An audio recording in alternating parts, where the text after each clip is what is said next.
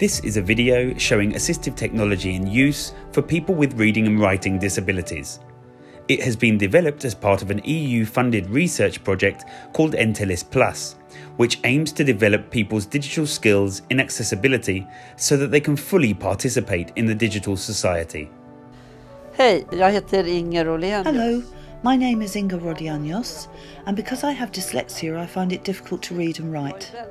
I'm very grateful for all the assistive technology that I can have, both on my computer and my phone, and I use them every day. I used to work at the Swedish Dyslexia Association, but I've retired recently. However, I am still active. I do a lot of voluntary work and have many tasks, but I especially read and write a lot in my private life. The assistive technology I use when I write is called speech to text. I talk and it turns into text. It was a good meeting today. I'm now at the office. I will look for... But when I don't have speech to text, but only write, for example on the computer, then I have to have a special spelling program that finds these kinds of mistakes that I make. It's not a regular spelling program, but a special one for people with dyslexia. When I read, then I use speech synthesis, and it makes almost everything easier. I get texts read aloud, so there won't be any misunderstandings and I won't be tired. We might also come round at 12:30.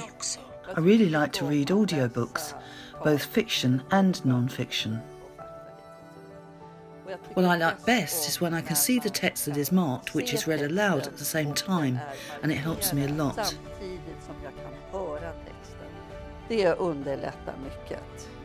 Get in touch by visiting the project website entelisplus.entelis.net or via the Twitter account @ENTELISNet. The ENTELIS Plus project has been carried out by a consortium of European partners, including Funca, the European University of Cyprus, Atempo, Margarita Vocational Training Centre, the European Association of Service Providers for People with Disabilities, the Association for the Advancement of Assistive Technology in Europe, the Association of European Border Regions, St. John of God Community Services, Aish Bologna, and Johannes Kepler University in Linz. The ENTELIS Plus project is co-funded by the Erasmus Plus programme of the European Union.